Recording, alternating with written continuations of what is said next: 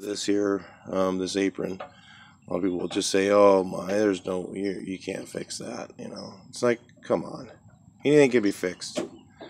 But I figured I'd do this because maybe you've got just one side of yours that's bad, like this. It's not really that hard to fix. It just looks terrible. But I'm going to show you guys how to use one of these slide knockers. This is a 10-pound, but these are the way to fix some of the stuff. And what you want to do is, you need to get your hook inside there, so I'm going to have to take it off. I'll do that off camera real quick. Alright, so you just put it inside the hole on this one, and then just give it a couple of swings, which I've already done. I can't do that on camera, but it kind of gives you the idea. To straighten that out, then I'll hook onto the top, and here and straighten this edge out, and then I'll get behind here with the dolly and straighten that out, and it's done. Alright, so I finally got my tripod set up here so you guys can really watch this happen. It's like a little dent right here. Oh, it's behind that thing, so let me see if it'll reach.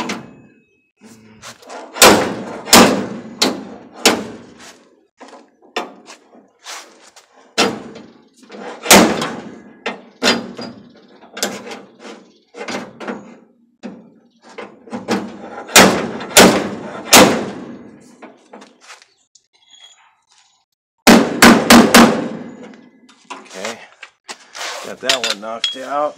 Just kind of worked my way around. Let's see if I've got what I've got for this.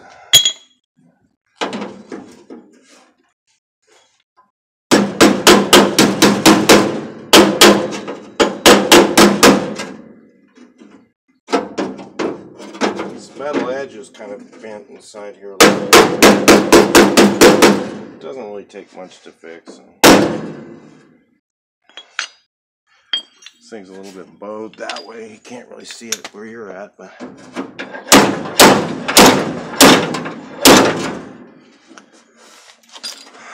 so it's pretty straight there. We just got a corner down the bottom.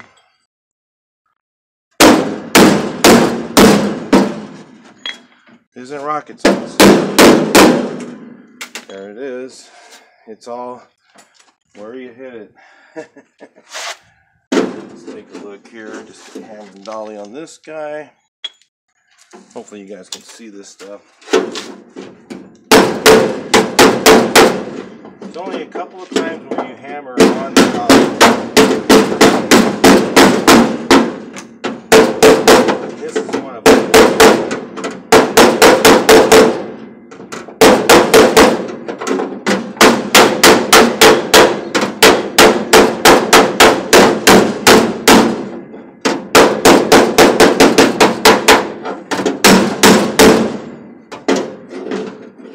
Low over here, high over there.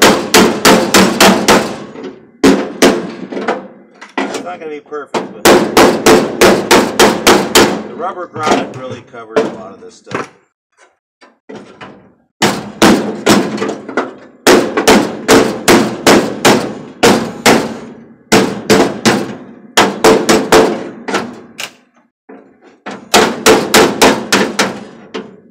Okay. You can use what I use is I'm using right here, actually prying against the bumper holder for leverage. I like this dolly. I just hardly ever use it though. For years I couldn't find it, and then all of a sudden I went, hey. Okay, so that's pretty straight there. Now this side, let's take a look here. Oh, yeah. This is the only one.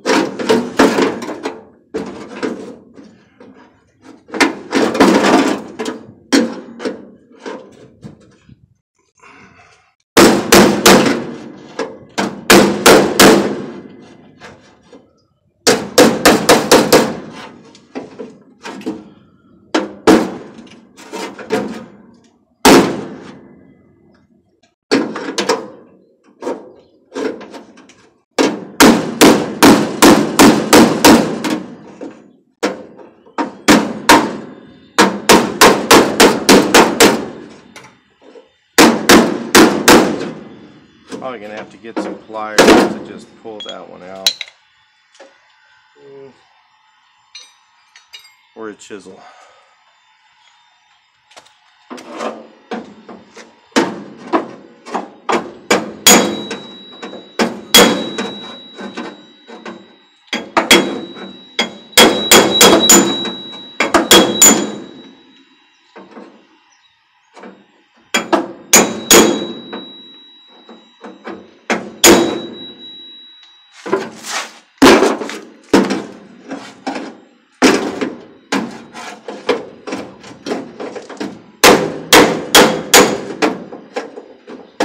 Again, this is probably the only time you'll be hammering on the dolly.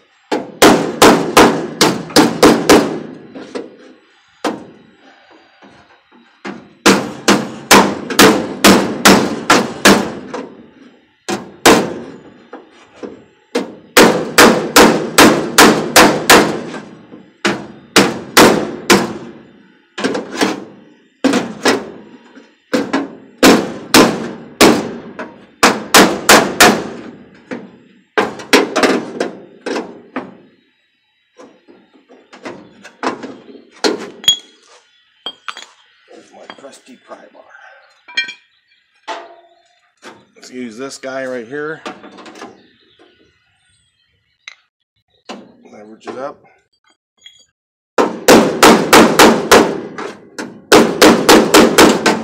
more tools you have, the better for this stuff. So it's, getting in these areas. Might even use this. Let's see how it works. I don't know. That might work good.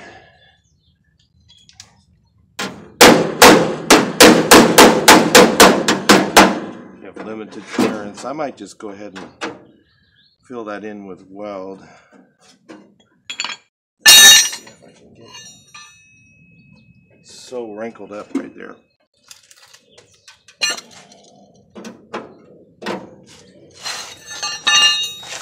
When it's a fender like this, it's a whole lot easier to fix when it's I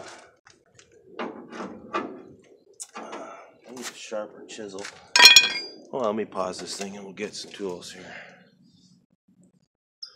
Alright, so I picked up my other chisel, a sharp one here. Try that one, see if I can get this thing.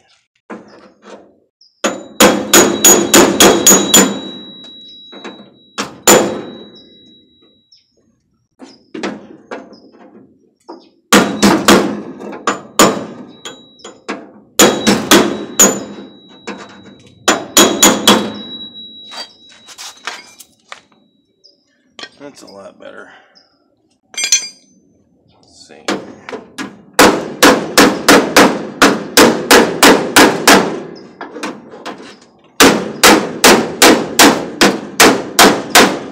It's so wrinkled, I'm just hammering on the dolly.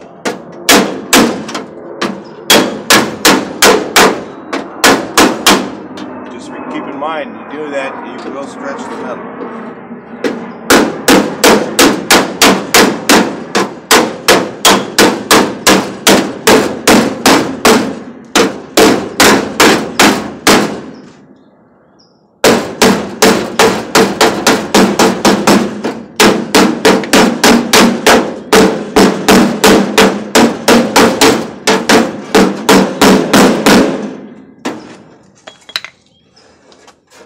Well, that's probably about as good as it's going to get, I think.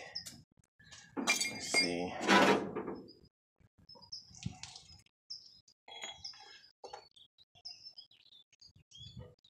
There's one little lip in there that I'd like to get down. This one right here. You can see that.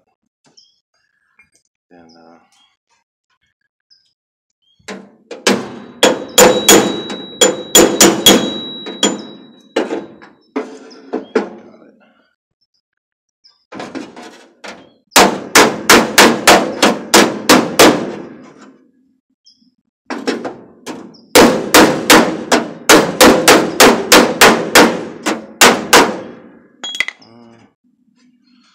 I'm going to try and weld this. Go ahead and clean it up here and try and weld it. There's a couple cracks here. Then I'll go ahead and take my rotary file and clean this up really nice. Yeah, I think it'll be fine. It's no big deal. Let's take a look at it up close. You guys can look at it. So this is what I ended up with. You saw how bad it was down here. The shape's right. All the pounding's done. So what I'll probably do now is I got a couple cracks right here. Little crack there, little crack there. There's a couple little ones there. Weld those up. Try and lay the weld a little bit on top, not go all the way through. If I do, then I'll have to grind the inside, which isn't that big a deal. You can get right to it, except for down here. And then I'll just go ahead and grind this down, maybe do some final pounding, and go ahead and fill it up, call it good. Took me about half the time of replacing the apron, so I rarely ever replace them because usually they don't fit very good anyway. As far as down below, this one's really in pretty good shape down here, so I figured I better try and save it. We had a bad piece of rust hole there, which is very typical. We're going to clean up all that rust, and that's all going to be removed and treated. I'll probably do that here and work on that. Pull the vent. I'll probably pull the vent plate off of this one because it's so screwed up behind it. It'll rust out. So anyway, that's it for the metal work on the apron.